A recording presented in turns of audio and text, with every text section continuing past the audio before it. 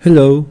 In our previous videos we opened the ESP32 project directory and established the Node.js server and also established the MySQL database inside the workbench, and also checked the command which was sent by Postman via the middleware of Node.js and was saved inside MySQL database.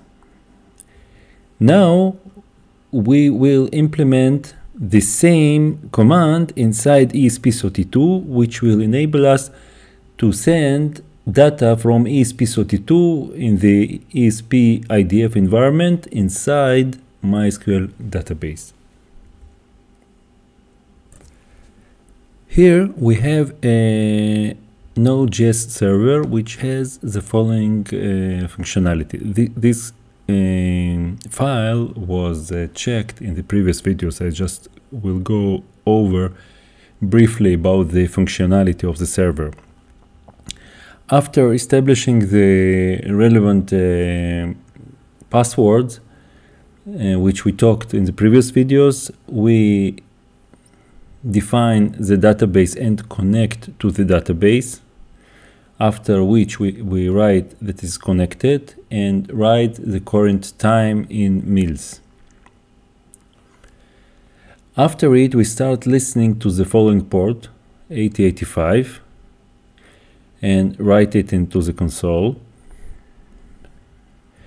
In case we get the GET request, we send that the GET request was activated and print the MySQL data to the screen here from the MySQL database.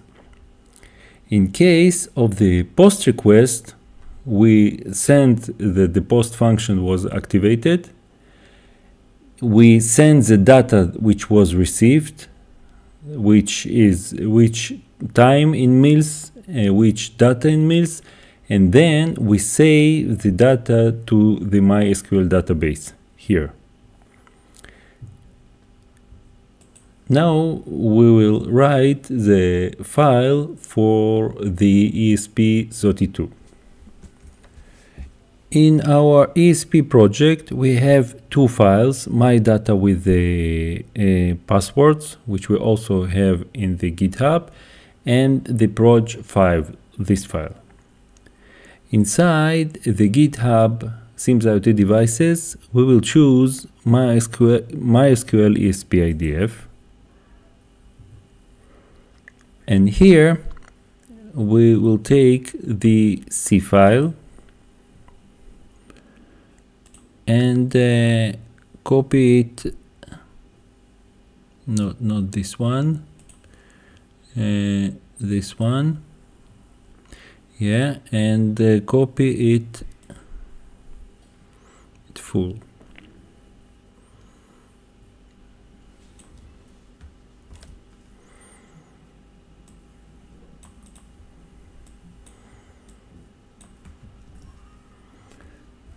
Okay.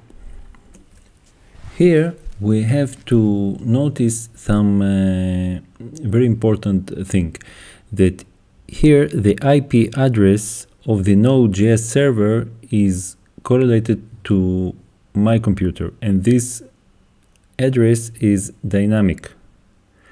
So we will run the server and hope that it will be on the same IP address. Maybe we will have to update this address if the address of my computer has changed dynamically. So let's try to run it.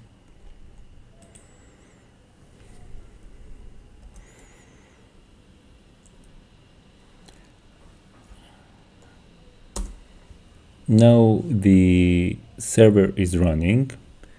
And now let's compile the program. If you want to check your current IP address in Windows, use ipconfig. Also in Mac you have the parallel command, and ipconfig will show you which address you are using here.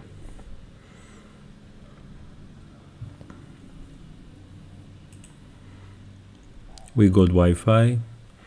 We have initiated the data, so the get request, standard get request was okay. Also, the get function was activated, and it was written to us the data that we have from the previous videos.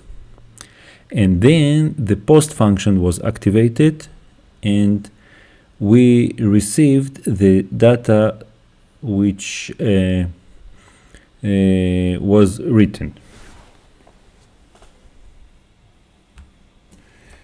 Now, for example, we want to run it again is to see that this data was entered inside the table. So we will break it and go for monitor.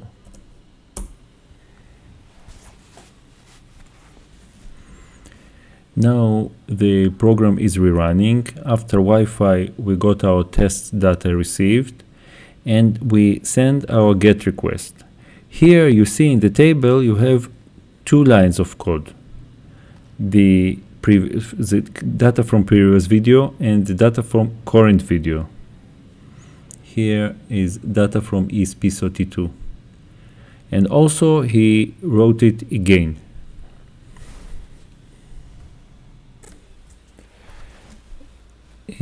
After this operation, we expect to see three lines. The first one is the data from Postman, and the second and the third data from ESP32. To check it in a different way, we can go to our workbench, our database, and inside tables, open the table. And here we can see this data, all the three lines, including this current line with the current time here. So the code is working.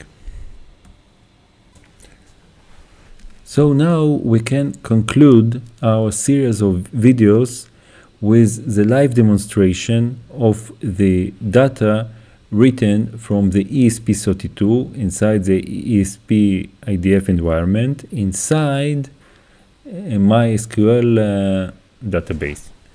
Thank you.